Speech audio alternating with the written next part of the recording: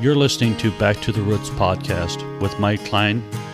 And along with Brian Wood today, we are sitting down with Daniel Wengerd. He is one of the Wengerd family who started Pioneer Equipment.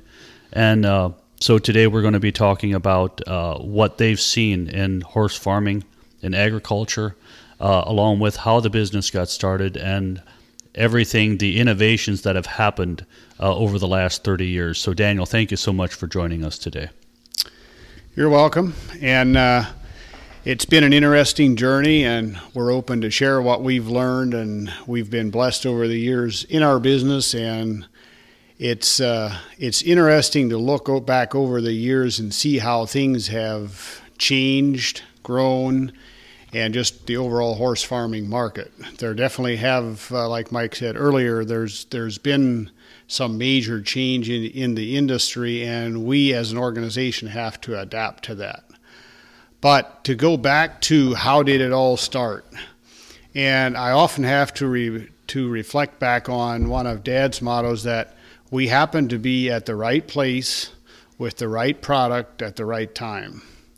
If we would have been 20 years earlier, it wouldn't have worked. And if we would have been 20 years later, someone else would already have been doing what we're doing. So it really was that. And I look back at, for some reason, God chose to give us this in a specific time period and has blessed our business to where it is today. And we are responsible as servants of the kingdom to utilize the talents that he has given us and take care of this for a period of time and then hand it off to the next generation. So that's what my father has done, and that's what our goal is as well. So how long ago was that he came in with the right product at the right time, and what was that product that first started? So my father was the oldest of 12 children. And when he turned 18, he was not needed on the family farm. Back then, most men had their own farm and their children were working on the farm. So he got a job at a local machine shop. In that period of time, they needed some new plows on the home farm.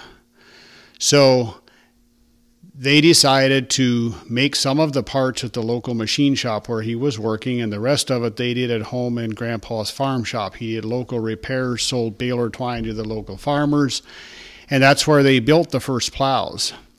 They took them out behind the hill to test them. They didn't really want anybody to see them. Behind the hill. And then, but after they did a couple of those, they had other farmers asking, would you build us some as well? And so it was either do it right or get out. So in 1978, my father bought 2 acres from my grandfather and built a shop and started doing this full time. And he got married in 79. He was doing this on his own. He didn't have any employees. And then it gradually grew, but it started out building plows, doing repairs. And then throughout the 80s, we added other product. And we continued at that location until 1995. At that point, we were up to about 12 employees. My parents also had 12 children, which I was the oldest. And we had 2 acres, a growing business, and 12 children. So we didn't have a lot of elbow room. And that's where this place where we are currently came available. It was a small farm of 57 acres, about 30 acres wooded. And for our family and the business, it was the perfect setting. And I remember as a 12-year-old son, my dad asking my brother and I to get together one evening and what would you think about buying the Charlie Snyder property? And that used to be a property that every once in a great while we'd get the opportunity to go with one of our uncles to walk over this beautiful wooded place, and it was kind of beyond our dreams that could maybe be possible. But it had ended up in a sheriff's sale, and my father ended up buying it there. So that's where the process started here. That was in 92, and then we didn't have any buildings here, so everything had to be built. So we did the business first and moved into that in 95, and then it was 98 until the family actually moved here to the property. Was that was a one-bottom sulky plow, or was it a walking plow that they built first? The walking plow was the first one. Okay. The sulky plow came soon after, but it started out with the walk-behind plow. And for years we offered that. Today, I think we still have a couple here, but the need for walking plows almost has completely gone by the wayside. Mm-hmm. Now, your plows are kind of neat, and there's other plow companies that are doing it now as well. But you use the Convernland European-style bottom on the plow, which is the long moldboard. I believe you use number 8. Mm-hmm. When did you start? Was that from the beginning already with that bottom? We started out with the old Oliver and John Deere bottoms. And going back to a little bit on the horse farming trends and as that has changed, and talking about being at the right place at the right time, back after World War II, most of the horse-drawn farm equipment was put into the fence rows and the tractor farmers came along and the horse farming equipment was no longer needed. So it was available pennies on the dollars up until the 80s. And then after that, it started rusting out, especially here in the East, and people were having to go to the West to find it. So I remember in my younger days where semi-loads of equipment would be hauled in from the West into our local machinery sales, and because that was still in good shape and it brought good money. But those early 80 years was at the point where the price went up to the point where it made sense to start building the plows or other equipment as well. And so as time went on, there was more innovation came into play as far as how can we make this better. And so back to the Convernland plow bottom, how did we get involved with the Convernland plow bottom? Our first introduction to that was a letter in the budget from a scribe in New York had written about this long plow bottom that they used to plow their soil. And he said he wishes Pioneer would adapt these plow bottoms to their plows. He didn't have a brand or anything. It was just a long plains type plow bottom. And my father read that and he cut it out, and we talked about that. Is this something we should consider? And when I look back and I think about, how we debated and, is it really worth it? It's one of those things where I have to look back and remind ourselves that we need to ask God to guide us every day as we go about our work, because without that, we would have never decided that's the one. But we decided we need to at least look into it, so we did, and we bought a number of different brands. And we chose the Convernland brand because they were known worldwide for being the best plow bottom on the market. In competition, they always won. And they were also known for their heat treating process. Their parts last up to 5 times what the conventional parts were that we were using. And so that's a European bottom. It's made in Norway. The question came up, well, why didn't we have that here? And from what we've seen over the years, here in the U.S., farmers were allowed to use chemicals and fuel was cheap. So after World War II, as the tractor came along, that's the direction that went. And the research stopped on plow bottoms here in the U.S. The Oliver and John Deeres that we're using today still date back to that era. They plow exactly the same today as they did 50 years ago. Exactly. Where in Europe, fuel was expensive and they couldn't use the chemicals, so they poured more research into plow bottoms and understood the value of doing a good job of plowing and how you benefit the whole season from that. Mm-hmm. Compared to going over it very roughly, we spray a chemical to it and we're done. Mm-hmm. Now, can you explain for somebody that, like myself, that didn't grow up on a farm, what a good plow looks like, what the difference between the John Deere Oliver bottoms versus the Convernland, what the benefit was, and then what that looks like physically, and then also what the benefit is throughout the whole season? So the difference in the different bottoms varies in different soil conditions. And we have certain soil conditions, especially in this area where it's sandy and gravelly, that the Oliver and John Deeres do a fairly good job. But then what really changed the need for that was as people went to organics and also pasturing. When they were having pastures that had been in pasture for 5 to 6 years, they wanted to go plow that. That was a whole different story back to when they were doing a 5-year crop rotation, where 4 or 5 year, where they were plowing that hay every year or two. Mm-hmm. So that was a need that had not arisen in most areas that is really different today from what it was back then. Mm-hmm. Mm-hmm. And on the plow bottom, like the Converland, the moldboard, so the part that goes out the back, is a lot longer and has a twist to it. So the sod, when you're plowing, goes through and is gently rolled over onto it. It pulls easier, and the Oliver and the International and all the other bottoms are short and steep and just kind of throw it over there. Where with horse farming, you can't control your speed. So with a tractor and in a sandy soil, any plow will plow good because you can just add a little bit of speed and get it to plow nice. Where the Converland bottom will plow absolutely gorgeous in the right conditions, no matter on the speed. It's much more consistent. And I always like to walk beside the plow, and it's amazing the difference. Your Oliver and John Deere, like Mike said, have much more of a throwing effect. So depending on how the root system is, it doesn't lend itself to be thrown. So instead of pulverizing and making a nice seed bed, you get chunks, and then you get holes, and your sod or whatever you call green manure that is in the field, it could be a cover crop, it could be hay, can have a lot of value for the emerging crop. But it needs to be completely covered to get a complete kill, or you will deal with those weeds all summer long. Mm-hmm. Even if you harrow and disc, the roots are still down there, where if you get a complete cover and you completely kill them, then you will benefit all summer long. And that's where the Converland really shines. We've had people plowing ryegrass, as high as their head, and be able to roll that underneath that furrow because of the longer moldboard.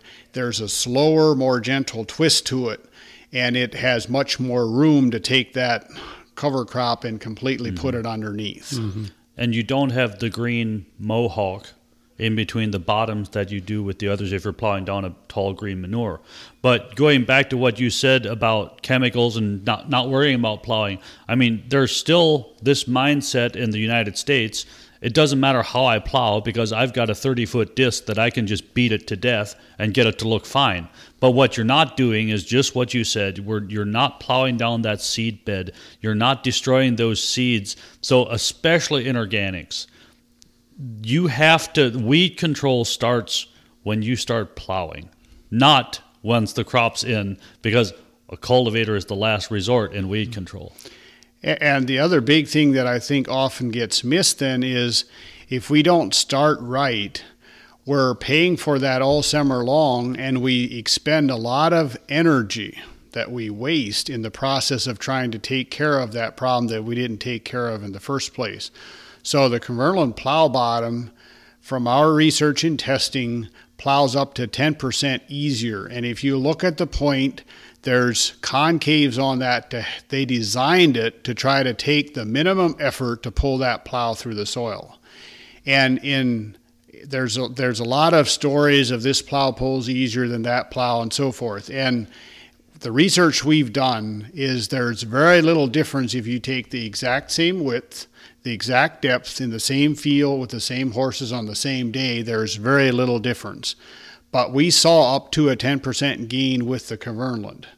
But in other brands, it takes so much to cut it off and turn that soil. So if you have a good point on it and you do that right and you plow the same width, a lot of times where people get confused is they're not plowing the same width or the same depth, because that will obviously change that on how hard it pulls. But back to the point, if you're plowing and doing the right job the first time through, it will take a lot less harrowing or disking or tillage after that to prepare that seed bed, because whatever emerges is the seeds that are on top of the soil. It's not what you plowed under. So that's the benefit. And another one of those is, if you look at a plowed field plowed with a Cumberland bottom versus an Oliver or a John Deere, especially a hay field or a tough sod field, you can see it from a half mile off if it's plowed with a Cumberland or if it's not. And the horses will like it a lot better because there's no whole groundhog holes where they can step into. It's nice flat, it's level, and then you can go over that and work that and be prepared for your seed bed with less energy. I think the one thing we need to make clear on this podcast talking about moldboard plowing is, with horse-drawn equipment, with farming with horses, the no-till and that type of farming is not an option. Some of them might have an 8-foot no-till drill. They do a little bit of seeding like that. But for the most part, for tillage, the number one option is still the moldboard plow. There's obviously some rotavators being used, but by and large, the horse-drawn farmers still use the moldboard plow. And you're seeing the moldboard plow make a comeback in conventional agriculture as well. I think we're seeing more of that, and it's something where for certain weed control, they're having problems even to deal with the chemical end of it to get rid of it. So I think it definitely has a very viable place on the farm. And the thing that we're seeing in our market that has changed over the years and that we see coming is, how can we do more with less? Whether is it our land, is it our horses, the energy it takes? So even in cultivation, beyond that, how can we take care of those weeds with the very minimal amount of energy compared to hitching 4 horses into a big heavy cultivator and just tearing that field apart? The goal is that we need to remember, and that's something for us as manufacturers, that we look at, what is the goal? The goal is to have a weed-free field, right? So how can we, with minimal energy, and I go back to our business as a manufacturing business, we've had to look at over the years, how can we get better at what we're doing? Because our farmers don't want to pay for things that don't add value to them as a farmer. So I go back to the Cumberland plow bottom. When we first introduced that cost 3 times what the old Oliver and John Deere did.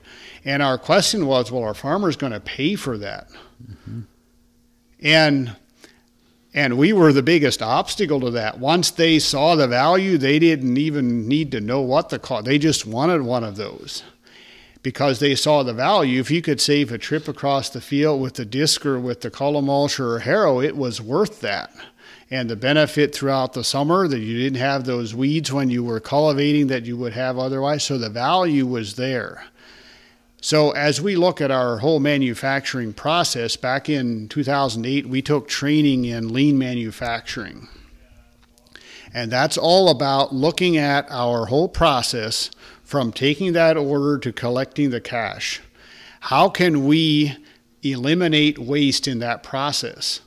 And we take the concept of, we put our customers' eyes on and we walk through our plant and we watch people doing things.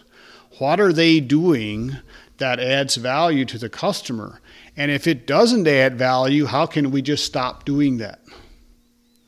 And that has completely transformed our way of manufacturing. And I see that happening on farms as well. Because as we get into our new age of farming, we have to change and adapt. And part of that is making sure we're not doing things to our product that we want to sell that doesn't add value to the consumer that he doesn't want to pay for. Customers are obviously willing to pay more for things like organic products because they know it has value and they're willing to pay for it. So it's all about, how can we eliminate the waste in the process. Mm-hmm. And anybody who's ever fitted ground with a team of horses, it's a very slow process. So if you can eliminate one time across that field with horses, pick a 10-acre field. I mean, that's a day. that you just eliminated. So if you can do that on a farm, that product is going to sell itself just in the cost savings to the farmer. Now, we've talked a lot about the plow, but that was the beginning. Mm-hmm. That's what got Pioneer Equipment on the map. Mm-hmm. Where did you branch out to? Where did you? I kind of want to hear. You went from the plow to where you are today. What made you add all the different elements? So, over the years, a lot of it was customer request for product. And in the 80s, we started with steel wheels, fork carts, and wagon gears, some tillage tools. And then as we migrated to our new facility, we continued to add product. And when I look back over the years, we are doing more products, more variety of products, and less volume of one specific one. So, for example, fork carts, back in the 80s when we started building fork carts, that was a new thing for a horse farmer. They used to have all the hay mower, the manure spreader, everything had a tongue in it. You didn't pull things with a fork cart. Mm-hmm. Whereas that changed, there was more and more need for fork carts, and all at once everybody needed 1, 2, or 3 on their farm. So I remember the day when we built 100 of those every month, and we never had enough. But today there's probably 30 to 50 manufacturers that manufacture some sort of a fork cart. So we had to become better and have a fork cart that offers more value to the farmer. That's some pretty more basic bells and tool. Whistles. And we also had to be careful that we don't add things that really didn't have value to the farmer. So it's all about identifying what makes it easy. And one of the things that on the basic fork cart was we used to have the tongue to where it bolted underneath the frame. If you wanted to change it to a shaft, you had to get underneath and loosen the bolts and install a shaft. Today, that shaft and tongue are up in front of the fork cart where you can stand, you pull a pin, you pull the tongue out, you put a shaft in, put the pin in, and you're ready to go with a single horse instead of 2. So there's just things like that. Torsion axles is another big thing that we've added over the years that just add a lot of value, especially to the farmer that's older. He's got some back issues and he's tired of bumping through that field 5 to 6 hours a day in the hay field raking hay. It adds some comfort. So there's things like that have come along over the years that have added value to the customer. And we talk about competition. From our strongest competition are also our best friends. And we share information and we work together. So I see a lot of value in the competition. And one of the places that has really helped horse-drawn equipment innovation is Horse Progress Days. That is where all this equipment comes together and people can see all the different brands in action, and the manufacturers come together as well, and they see an idea here, how can I adapt it over here? And it has taken the whole horse-drawn equipment industry to a whole new level of innovation. Mm-hmm. It's a lot like the Farm Science Review for big agriculture. The Horse Progress Days is that version for horse-drawn. Mm-hmm. So, as far as creating or finding these additional values or creating these new products, you said it's primarily coming from customer requests, mm-hmm. But how does the actual process of creating a prototype and how much time is usually invested in making sure that this is something that you can move forward with, that it makes sense in the manufacturing, that you have the equipment, all the different steps that it takes to actually put out a new product? That's a good question, and it's not an easy answer. But our salespeople are trained to, whenever people are asking for something that we don't have, to keep track of that. And then we have an R&D leader that leads the research and development process. We have a chief engineer that is working with him on actually drawing the parts. So we keep that list, and then every once in a while we go through that and identify what has the top opportunities. And we learn things through the lean process of charts that we can use and put these into a hopper. And then we have a rating system to determine what for opportunity this has. And one of the things that we're always concerned about is that we look at a need that's not being fulfilled. Rather than just copying somebody else's thing, we want to look at what will the customers need that they might not even realize yet. But it's going to be something that's needed in the future. And I'll take this past year, we introduced a new tine weeder. 20 years ago, there wouldn't have been a market for a tine weeder. Mm-hmm. But today, where organic farming is, it was a need that was up and coming that we saw coming, and we had customers asking and talking about that made us look at that and consider that.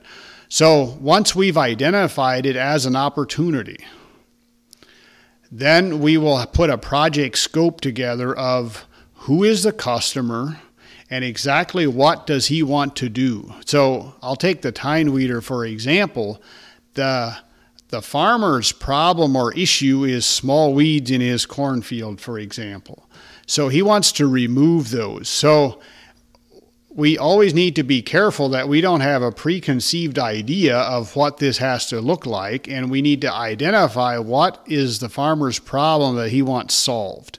Because any time that we can solve problems, we have a resonator that they're willing to pay us for, because it solves a problem. And we have over the years done products where we thought they were a good idea, but later once we went to market, we realized that it was just our good idea. And it really, we have to go out there and identify with the customer what they're looking for and what is their problem, and then in a strategic way fix that problem. So we put that scope together of what we're trying to achieve. So there's things like, I'll take the tine weeder, what row spacings are we looking at, and at what times are we doing this, how big is the crop going to be to make sure that we have the right clearances, and how many horses can this take. So that was one example of the tine weeder. How can we do more with less energy? So now we're covering a 12-foot width in a cornfield with 2 horses compared to a cultivator that you can do 4 or 5 feet with 4 horses. So we're always looking at how can we give him more for less. So now we have the project scope done. We know what the general outline, and then the engineer will take that and start drawing. Based on, he'll draw the rows of the corn, he'll draw the weeds that are coming up, and then how he starts the whole process of where the wheels need to go, the frame, and then he builds this all in a CAD program. He can raise and lower the levers and make sure everything will clear because we need a certain amount of clearance. All that will be done. And then once that's done, we build a prototype. So all the parts come together in the R&D department. They assemble the unit and they take it out into the field and they test it. And there's always some things that don't quite work like they had planned, so they bring it back, make some changes, take it out until they have a workable unit. And then once we have a workable unit, we build 6 to 10 prototypes that then go out to our dealers in various communities to test. So they will send them out to maybe 10 farmers in their area. And we usually do a survey that each farmer gets, and then they fill that out on what they liked, what they didn't like, what worked, what didn't work, where they see more opportunity. And then that feedback determines the final version that actually goes to market. Mm-hmm. And it varies in products, but the timeline for that's anywhere from 3 to 5 years from when the idea is in the hopper until it actually is available on the market. Mm-hmm. No, I'm guessing there's some smaller, less detailed equipment that'll go through R&D and hit the market a lot sooner than that. But like the tine weeder, that is a lot of engineering and a lot of work that went into getting that right for the horse farmer. Correct. So there's small changes that we make to current equipment, as well as add accessories that might not take a lot of testing because of the nature of the product itself. So it's small things like that we can make easier changes, put it onto the market, but we're always concerned to make sure that we look at what possibly could fail, because every time we think we have covered all the bases and we introduce something and then we miss something somewhere, and it's always easier and better to do it up front. And our customers have come to trust us that once we put something on the market, they expect it to work. So we have to live up to that. Mm-hmm. And I can say, like, as far as the tine weeder, we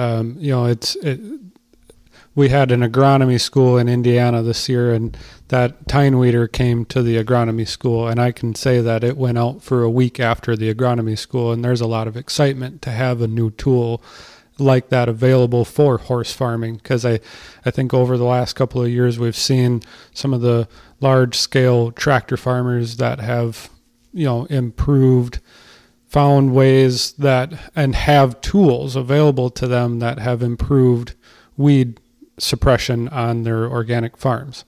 And to have that same tool in horse farming is awesome. But as far as the whole creating a new product, it's very similar to what we see this in the dairy side. You're always trying to be first to the market with that product that you hope is going to be what the consumer wants. And there's going to be flops here and there. I assume you probably had some flops along the way and learned as you went. So I guess there's no real question there, but that's just what I'm hearing, and what you're saying is that it's very similar. It's no different than a farmer too that's trying to stay up ahead of the market, whether it's going from conventional to organic, or organic to 100% grass-fed, staying out ahead so that they're in a position where they can continue to have a market that will pay for what they're trying to do. I think we are, as a business, in a market very similar to a lot of our horse farmers. We're in a niche market. If we look at our market segment in the horse farming market, we do some other steel manufacturing, but that's still our bread and butter is the horse-drawn farm equipment. So if we look at a walking plow, for example, there's no way we're going to sell a Dallas, Texas housewife a walk-behind plow. So our market is pretty narrow. And if we look at our plain community, there's a less percentage of those people farmers today than there ever was. So that market's not growing fast. Mm-hmm. So, and right now it's contracting because of the market.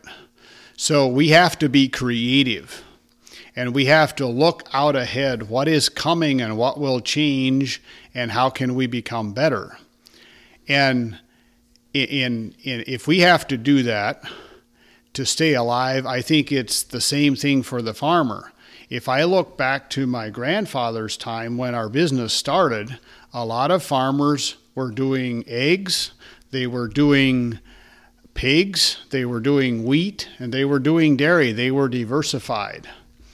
And that's a concern that I have today. What I see on a lot of farms, the eggs went away, so we did pigs and dairy.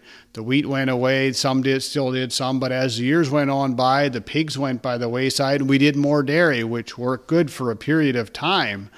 But I'm concerned that we're going to see that come back the way it was. Mm-hmm. And that's something that's hard to see go by, and we'd like to do it how we've always done it. But we need to look at new and innovative ways of collaborating together and working together in how we market our product. Because if every one of us wants to be a lone ranger, those days are past.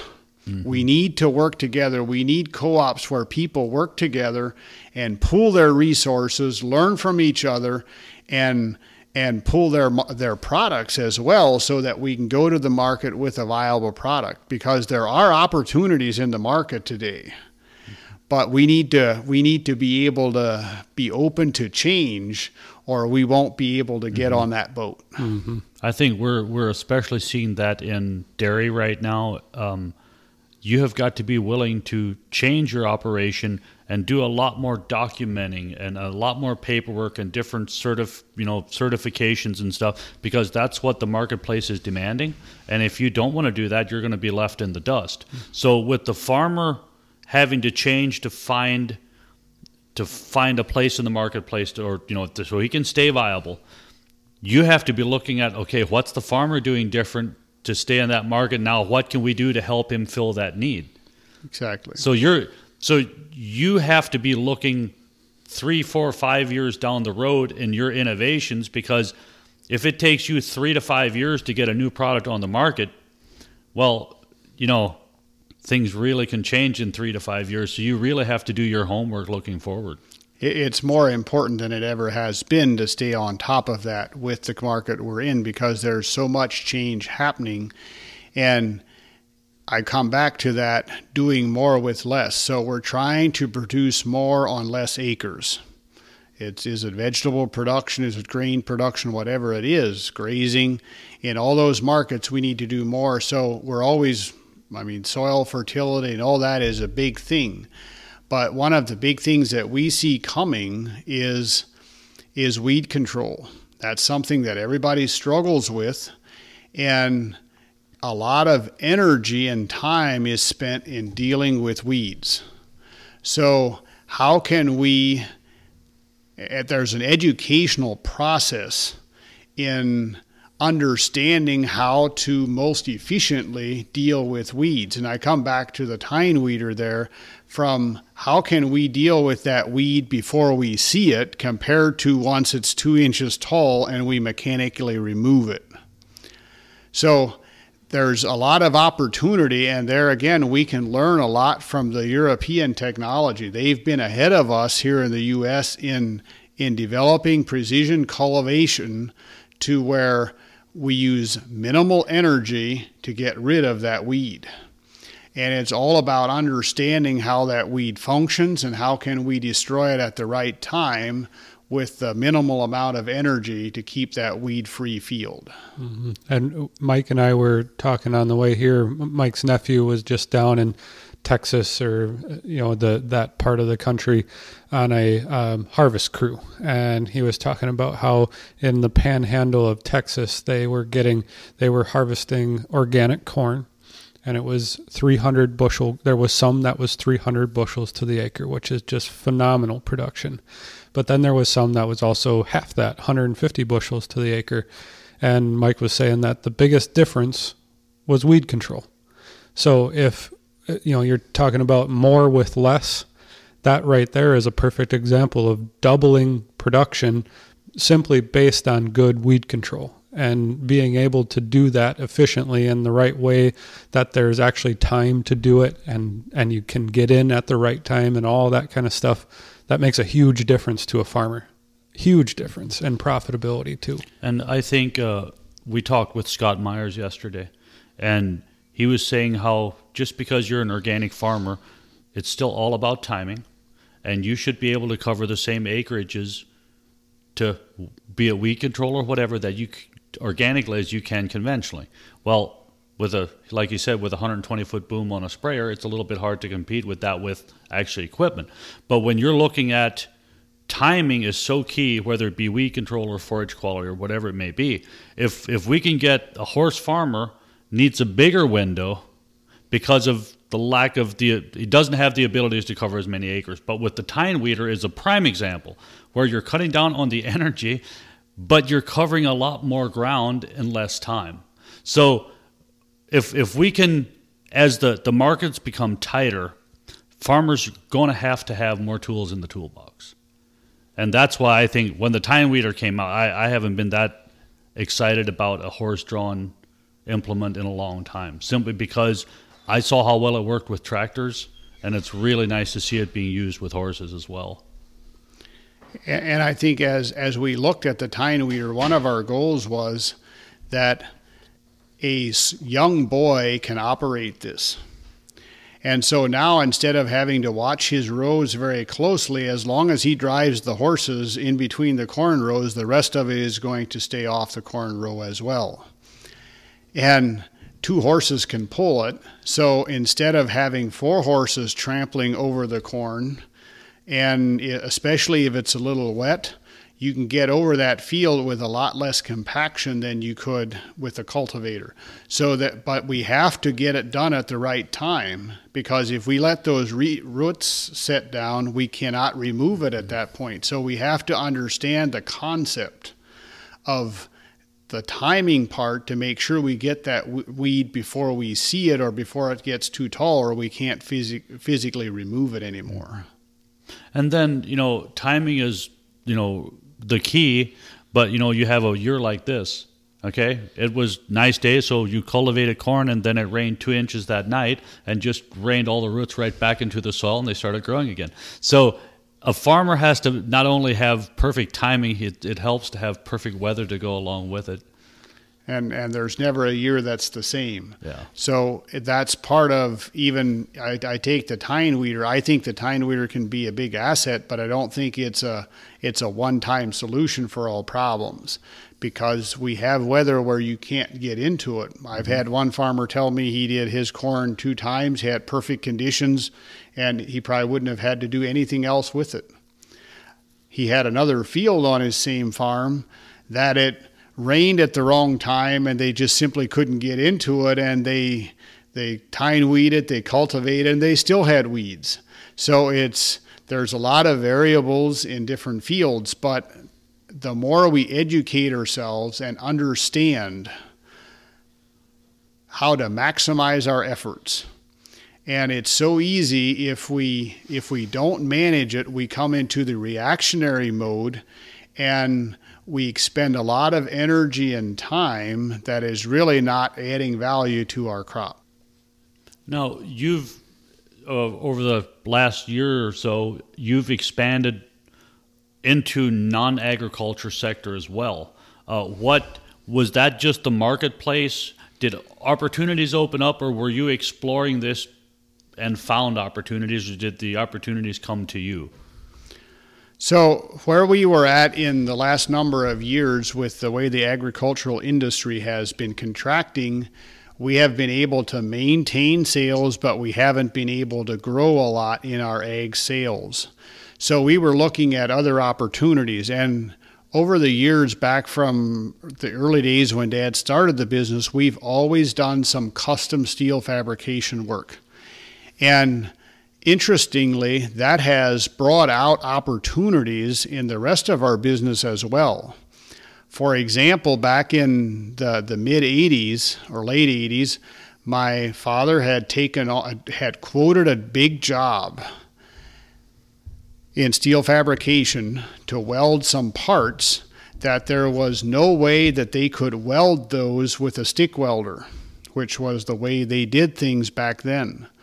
And all at once he ended up landing it, and he didn't know how to deal with it. It was one of those things where you quoted and weren't sure if you hoped you'd get it or not, but he got it. So now he had to do it. So he went to his local supplier, and that was the time that we started using the electric wire feed welders.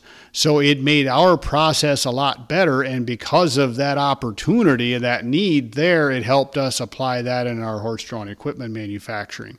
And I've seen that a number of times over the years. The other big thing was the lean manufacturing. We spent a lot of time and energy in making changes, but our employees enjoyed their job so much more after we went through that and eliminated a lot of the wasteful activities, a lot of the tools they didn't need and they didn't use. Their areas were larger, they had more room to work in. And my dad looks back at that and says that's the best investment we ever made. So some of those other opportunities in the contract custom steel fabrication market have helped us improve our manufacturing process because of a need there. We do some steel furniture for the woodworking industry, and we have a laser and a CNC laser and press brake where we cut out a lot of parts and bend them and form them for other manufacturers. Anything from the smaller manufacturers that need parts to build something, so in a lot of different industries. And that is where we saw a lot of growth in this past 2 years because of our capabilities, and also that market is strong right now. So I come back to the diversification on the farm. We see that in our business as well.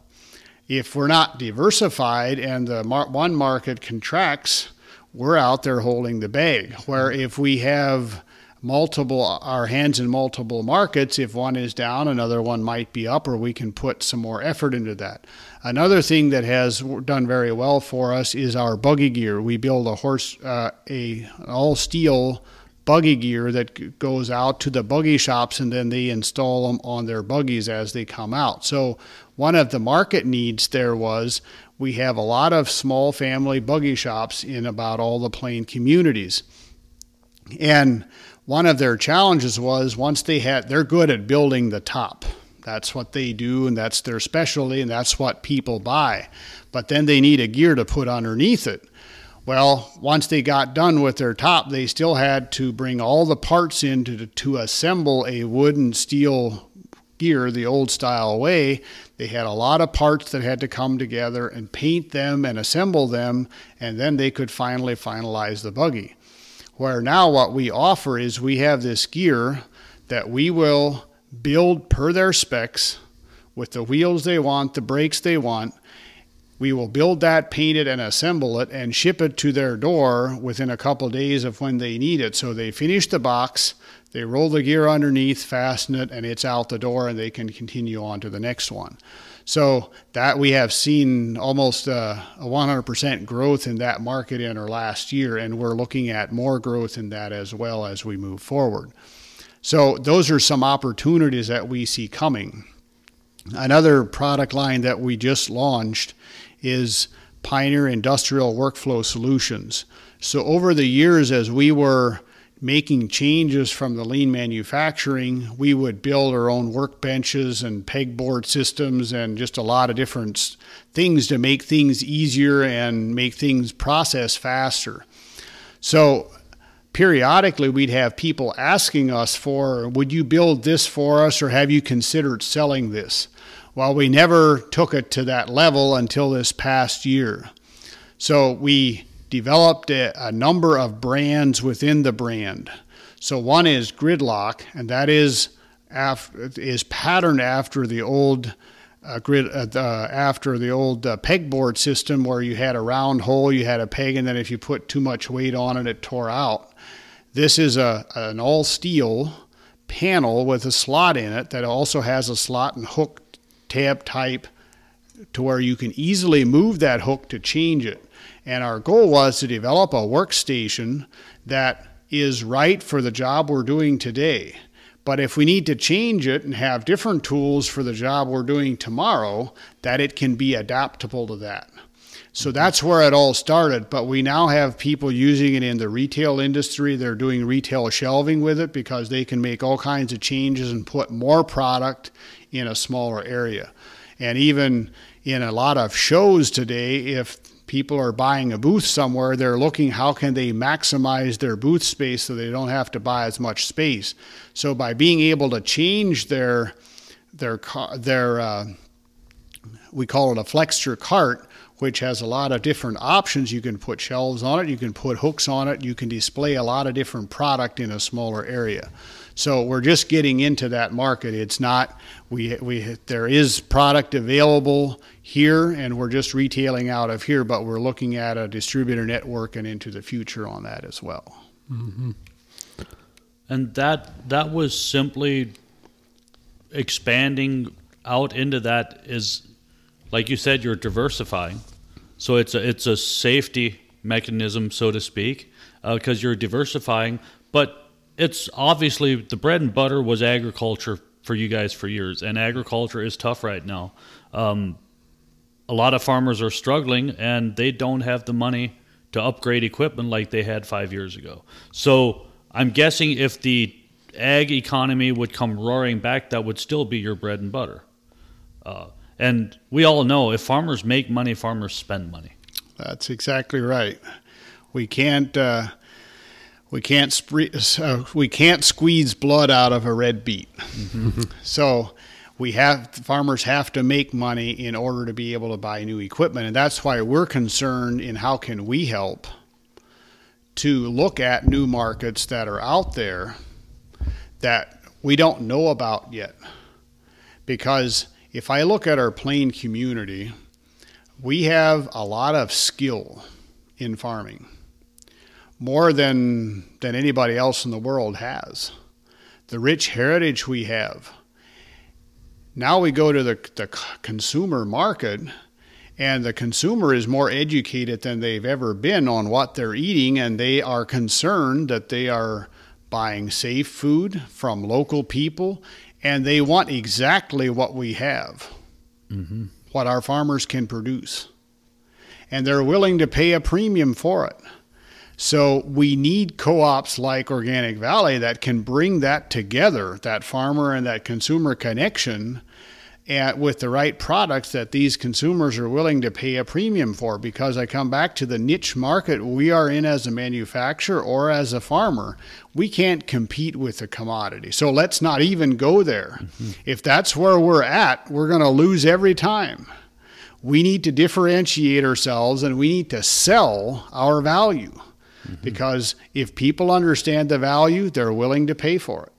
They'll pay double or 3 times if we can help them understand the value. Mm-hmm. Yep. That's exactly what we're seeing as well. You're saying the words that we talk about quite frequently with farmers is that, right now is a downturn, but and hopefully we'll be able to, the farm will continue to be able to survive, maybe not thrive for the time being, but what is being done is the right thing. So in the end, that will shine through, even though we've got some tough years in the middle here. I think it's very important that we look at down times not as much as challenges and problems as opportunities. And I go back to 2008 when when the economy crashed, and in our market, we didn't see it as soon as some markets did, but we still saw that. And I look back to that time. That was the time that we took the training in lean manufacturing. And we spent a lot of time in our business to change things and improve things. And by doing that, by eliminating a lot of the waste in the manufacturing process, one of the first questions that people ask, well, what are the people going to do that we don't need anymore? Because it doesn't take as much time to build the product. Well, we went from one guy's half of his time doing research and development to 2 guys full time during that process. So now we had more new products coming off than we had before. And I look back at some of the changes that happened because of that. Where would we be today if we wouldn't have done that at that point in time? Yes, we didn't have the profits that we might have had if we were selling a lot of equipment, but by investing time and energy into improving during the downtime prepares us, because sometime things are going to change. Mm-hmm. And it will turn around, and it might not be same, but there will be opportunity somewhere. And if we prepare ourselves, then we can take opportunity again to, like my dad always says, make hay while the sun shines. Now, do you, when organic dairy came into Ohio in, I think it was 2002, have you seen the organic farmers? Have you seen a lot of sales going into organic agriculture? Could you see that change, or was it horse farming is horse farming, conventional or organic? The practices are very, very similar. The conventional horse farmers are still going to moldboard plow. They're still going to, a lot of them are still going to cultivate, but they'll be spraying. But did you see like a significant uptick in the market when organics really started growing here? I would say yes and no. As far as just a big increase in sales overall, not so much but more of a change. So I'll take the Cumberland plow bottom for example. We went from not selling any of those to selling 50% of our plows with that bottom. So the organic farmer had the need and saw the value of the Cumberland plow bottom, where the conventional farmer might not have seen that value so much. Gotcha. Mm-hmm. So and there's other needs that arose, like the tine weeder, for example, that the conventional farmer didn't really understand or need at that time, where the organic farmer was really dealing with the issues and needed a problem solver for that issue. So, one question I have is, we've talked a little bit up to present day and diversifying the business and what you've seen. What are you seeing from two perspectives, for the business in 3 to 5 years, and then also for what are you seeing for agriculture in 3 to 5 years? So if we think about the market first, because we have to look at the market and react to the market. Because if the market changes, we better change as well, or we're not going to be viable. So what we see in the future of the market at this point in time is it probably will get better than what it is now, but it probably won't go back to where it was 2 years ago. So we need, as an industry, the farming industry, we have to become more creative and do more collaboration. The days of being a lone ranger are past. We need to become part of something to be able to pool our resources and learn from each other, and then pool our products, whatever we're producing, and be open to change. If we're open to change, there's markets out there. People eat produce today that I don't even know what it is. Mm-hmm. And we need to be able to, if our consumers are asking for whatever it is, that we need to be able to be open-minded enough that we learn how to raise that in whatever way they need it. And if we do that, we will have a job. Mm-hmm. If we don't do that, we're going to go to the wayside. Yeah. And somebody else will fill that, because if there's a need out there, somebody will supply it. And if you have the opportunity, it can be you to fill that need.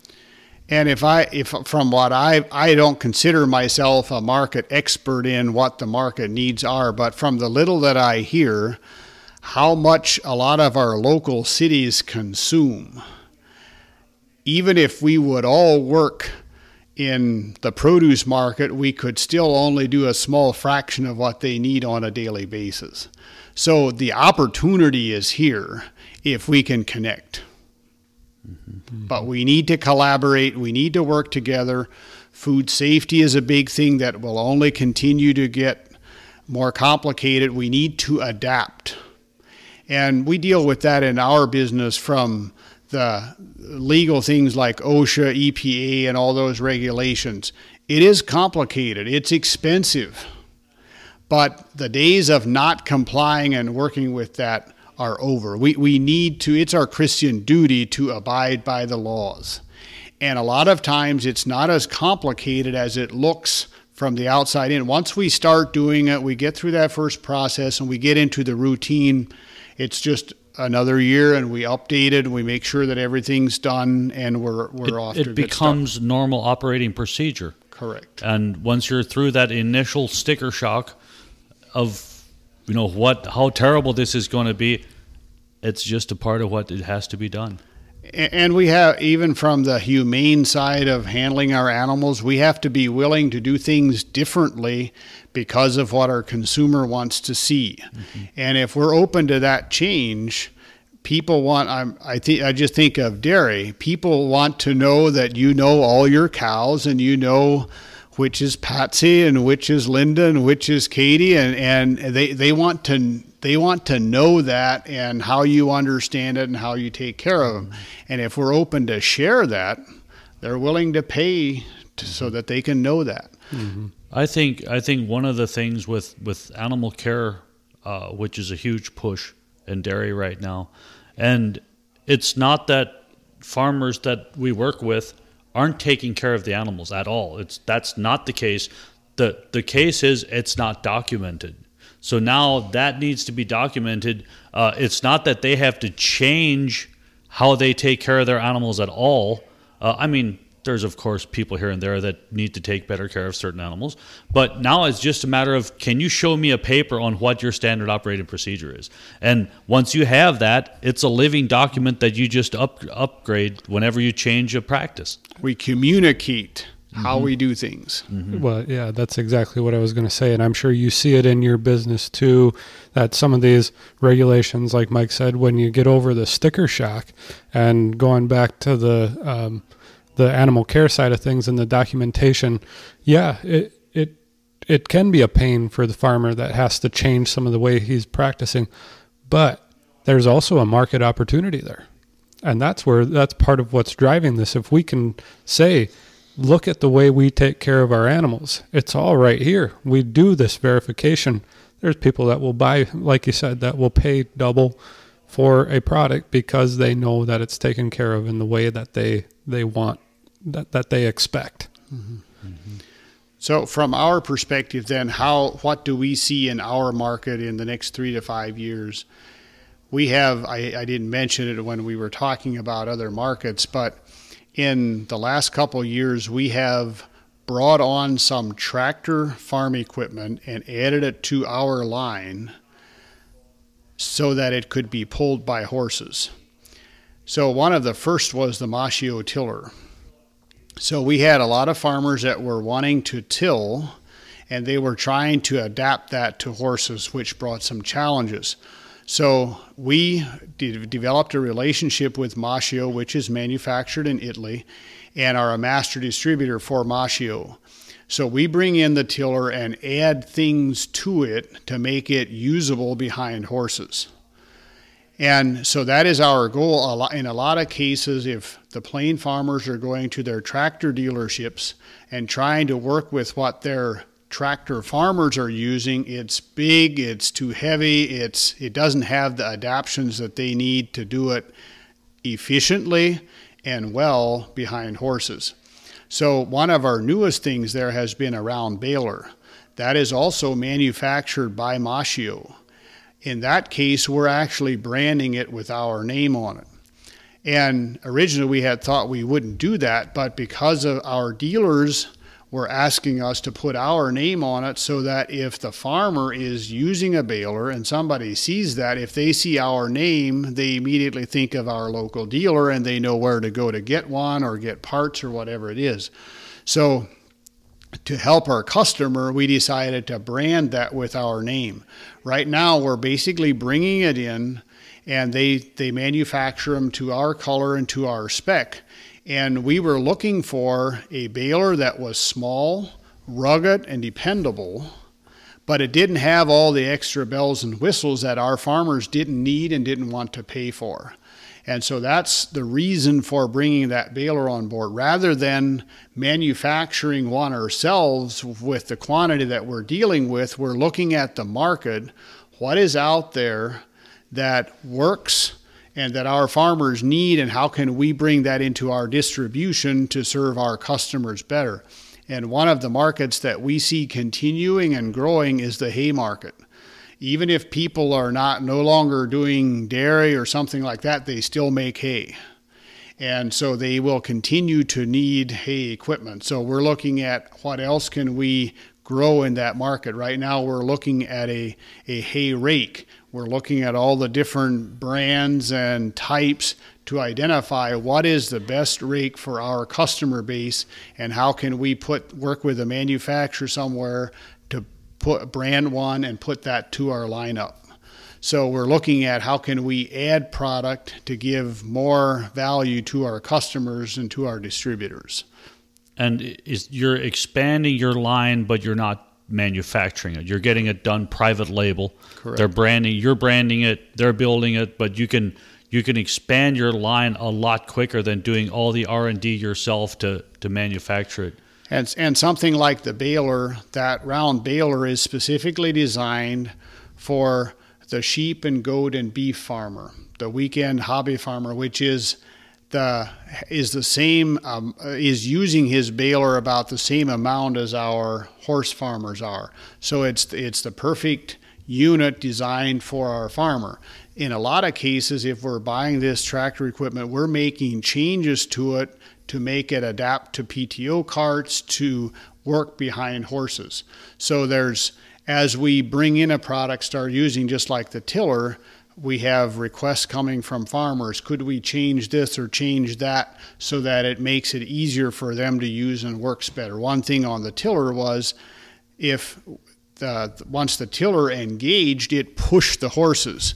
So we needed to have tiller shanks that went down into the ground that would break that and hold it back, that could be controlled. So things like that we're adding to that equipment to make it add more value to the end consumer. Mm-hmm. How many employees do you have within Pioneer? Currently, there are a total of 50 people employed, and that includes myself and 6 of my brothers, which are all owners in the business. My father has passed the leadership management of the business to us sons. He is still a co-owner with us, and he's very involved in our long-term planning, financial decisions, and so forth. But the day-to-day operations he turned over to my brothers and myself. And then we have a brother-in-law that's involved in the business as well, and one sister, single sister, that is also an owner in the business. The rest of the employees are not family members, but all from about a 12-mile radius from here. Currently, we have 3 plants, 2 manufacturing and 1 retail location. We just opened our first local retail store in Mount Hope this summer, and there again, our focus was on how can we better serve our customers. And we had 4 local distributors, which did a good job for us over the years, but we saw that we need to bring it together to 1 location and look at growing it to offer more to our customers. Our customers were looking for things like financing, rental, and leasing that we were not able to provide before, where now with the new Ackerman's location, we can offer that to our customers and add more services. The other big thing is service after the sale, that we have parts and we can supply that in the field or bring parts in and repair them as well. So we see that as an opportunity even in other communities to help.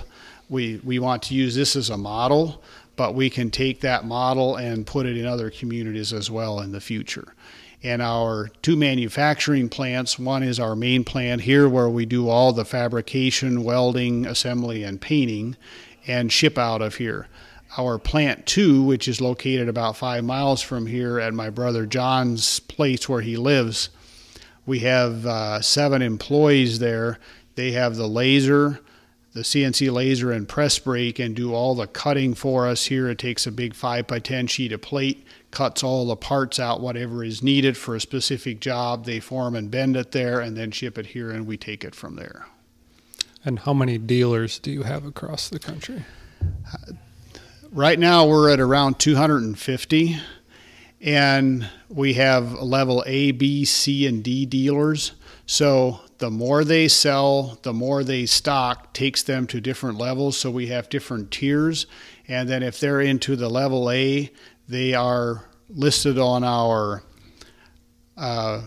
quarterly newsletter so that people know where they're at, because we consider them a stocking dealer that we can direct customers to. We know they will have stock of product, and that we can send customers there.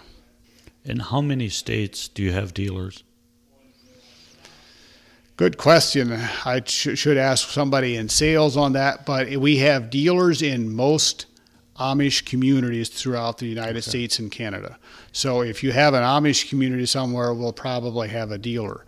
And then we have a couple dealers that are strictly online dealers, and we don't advertise on the web ourselves with our horse-drawn farm equipment, but we have dealers that do. So they'll take orders. We ship directly to the customer anywhere all over the world. And then we also have some non-Amish dealers, especially in the western states, that sell to the horse farming communities in the non-Amish markets as well. So you wouldn't have a website, but some of your dealers would have websites where people could find, like, all your equipment would be available online if they just looked for Pioneer equipment. I see. Yeah, I actually bought one of your prototype bale carts. Somehow I found it on Craigslist, and it was, I think he said it was the first one you made, so I adapted it and used it to feed my round bales behind the gator. Works great. So that has been a good product for us. I saw, well, before you were ready to sit down with us, I was looking at the brochure, and I see the bale cart has changed. It has been updated, since I have the prototype. So one of the big needs there was to have a round bale mover that you could unroll a bale of hay. So a lot of people have hay in stacks somewhere, and then they need to feed one bale at a time, and they want to roll it out for their beef cattle. And so one of the big things was, how can we make an unroller that they can take it out into the field and roll it out? So that has really helped sell that product. Yeah. But I just think it's so neat for somebody like me who has a couple acres and a couple steers, wants to feed brown bales, don't have a skid loader. That little cart behind the gator, I mean, you just back under it and crank it up and take it. It works really slick. I got some funny looks sometimes. Well, I want to thank you so much for joining us. It was very informative, very interesting. And I do really want to thank Pioneer Equipment for the support that you have in our community here for the farmers, with the agronomy schools that we did, your equipment that you brought, your sponsorships that you've done for organic farming here has been really great. So we really appreciate it, and appreciate you taking the time to sit down with us. You're welcome, and we say the same. Without people like yourself that share ideas, the farmers, and that's where I come back to that collaboration. If we all work together, we're all one big team. If we share these ideas, we can all become better. And the more of that we do and work together, we all benefit. So I appreciate that as well. Thank you. Yes, thank you very much.